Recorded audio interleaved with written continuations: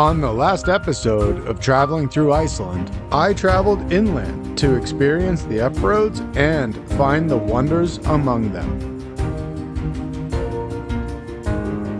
Experiencing Iceland's volcanic terrain and traversing more water crossings than I can count turned into checking off bucket list destinations and challenges that would leave us turning around, following Iceland's mighty glaciers to see where they take us next.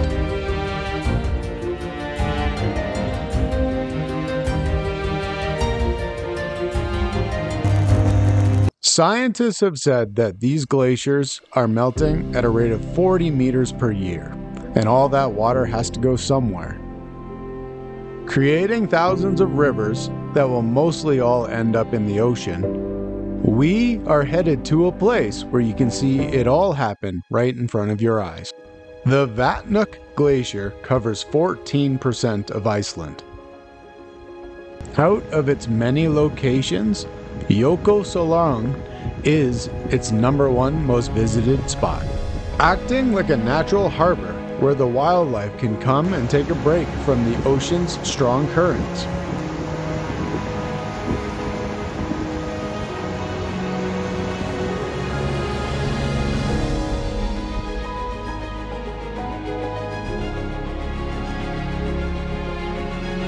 This glacier lagoon is Iceland's largest and deepest glacial lake. The icebergs broken off from the glacier could range between a few thousand years old each. This popular Iceland destination has even been the spot of 2 James Bond films, 1 Tomb Raider film, and of course Game of Thrones. As the salt and fresh water meet, the ice begins to break apart, which is then brought with the current out into the Atlantic Ocean.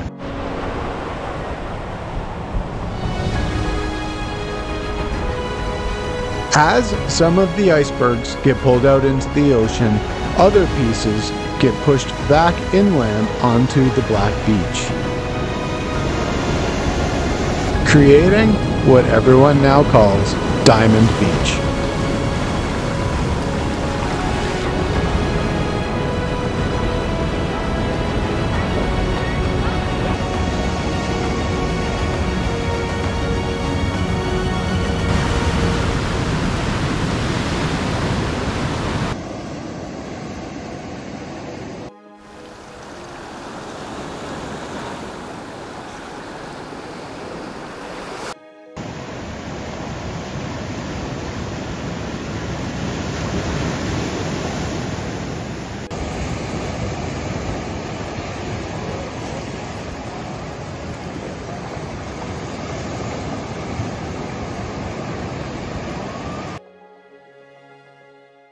After enjoying the scenery, it was time to get a move on once again.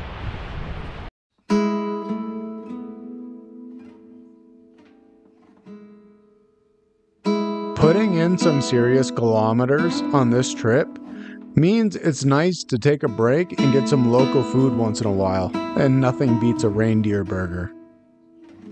With a full stomach and a full gas tank, it was time to continue. Vestrahorn holds some magnificent mountain views. I would consider this the transition spot between southern Iceland and moving into the eastern part of the island. It's also home to a recreation of a time lost in history. The famous Viking village in Vestrahorn was built by Universal Studios as a filming location. Written sources consider the age of settlement in Iceland around the year 874 by a man named Igrifur Arnason, who was the first to sail to Iceland with the purpose of settling on the land. This village would be a good example of what it must have been like for the Vikings in the early Iceland times.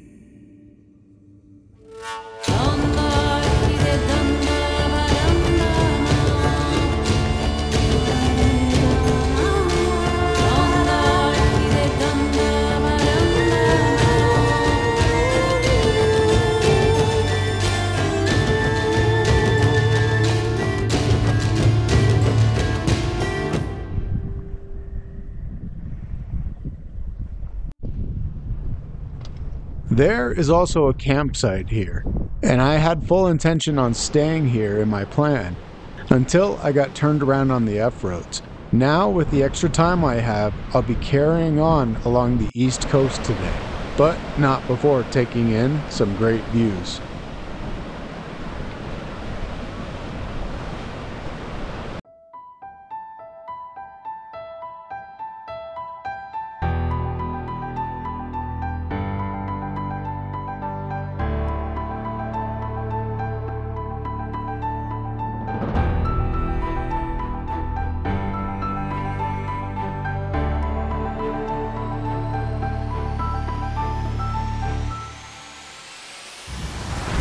The eastern fjords are a collection of mountains that face out onto the Norwegian Sea, open to the ocean winds along the seacoast. With its long and fertile green fields and surrounding mountains, this drive is known as one of the most beautiful you can do in Iceland.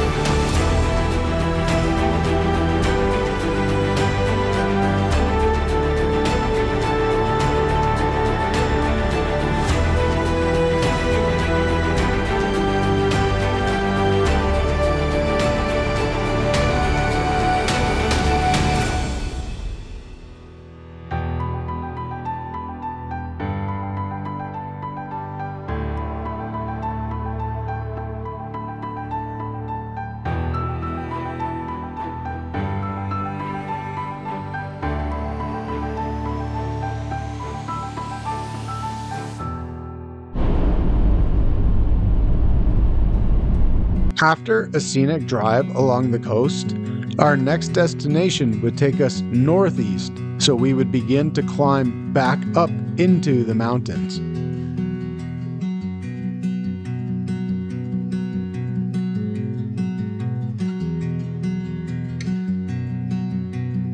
This F-road would act as a shortcut, though with much steeper climbs up through the mountains.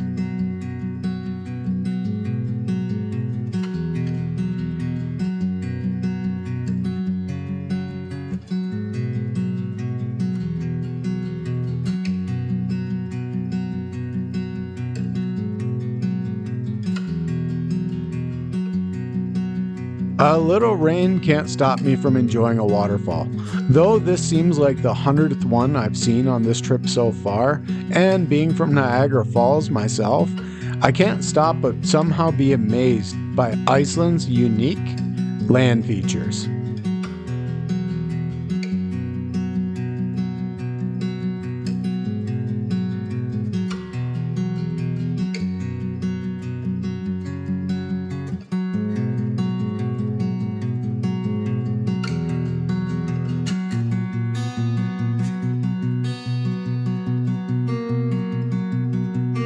High up in the mountains now, with spots of snow back in view, I couldn't help but notice how green the east side of Iceland is compared to the south. There's even trees growing wildly up here, which I don't believe I've actually seen in Iceland yet.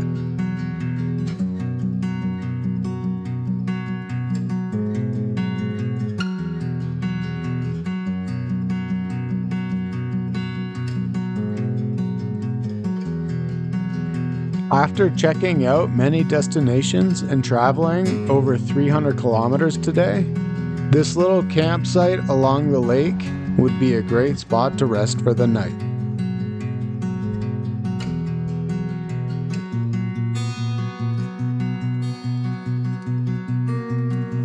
This little homestead/campsite was owned by a nice couple that just likes to help strangers as they're moving along. You even get full access into a small kitchen, and let me tell you, it was great to cook on a stove instead of using a jet boil for once. This morning would kick off with a 5-kilometer hike to another destination I've been dying to see since landing in Iceland.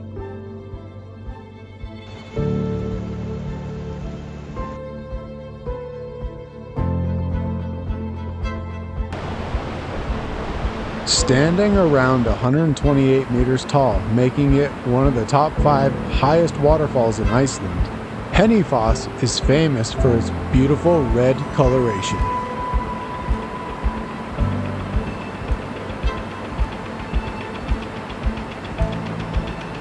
Each layer of red rock is actually a remnant of an ancient volcanic eruption, giving a visual representation of how Iceland was formed.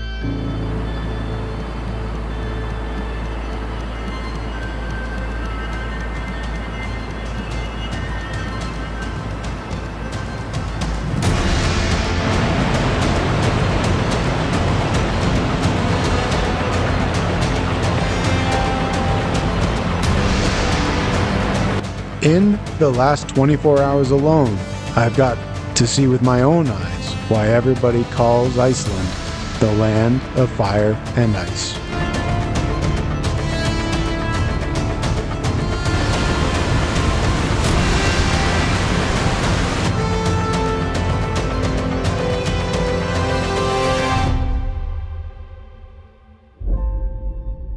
With another amazing experience on the morning of day 4, it was time to get back on the road with only 2 days left in this adventure.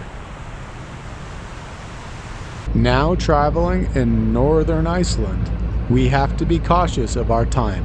Although there is still so much to see, the vehicle is due back in 2 days and 3 nights. My flight is scheduled back to Alberta. And I am currently on the complete opposite side of the country, which is famously known for its geothermal activity. Okay, try and it fogs up the lens too. There are many high-temperature geothermal areas in northern Iceland, with fumaroles and mud pots found in multiple locations. In this area, at a depth of 1,000 meters, the temperature is above 200 degrees Celsius. With a large concentration of sulfur, which used to be used to make gunpowder, this area smells quite a bit like a rotten egg smell, though it's still beautiful to see.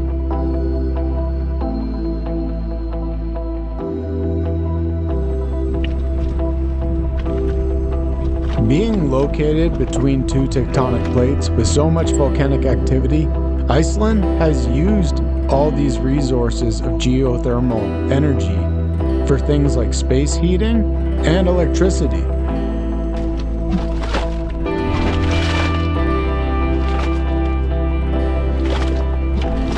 Besides all the scientific facts, right now, kind of feels like I'm on a different planet.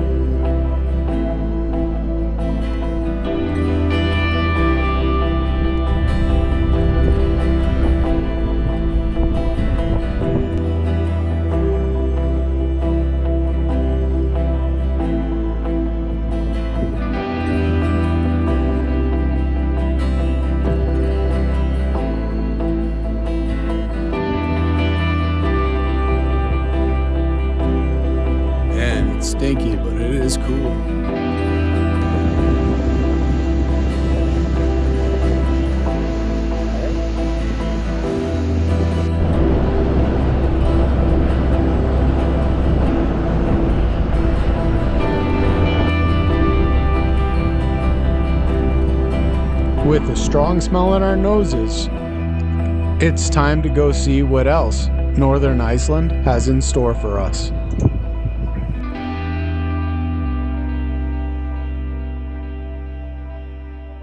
On the final episode of this Iceland adventure, we take on Iceland's highest F-road. The weather turns for the worst, and we still need to travel 200 kilometers on our last day.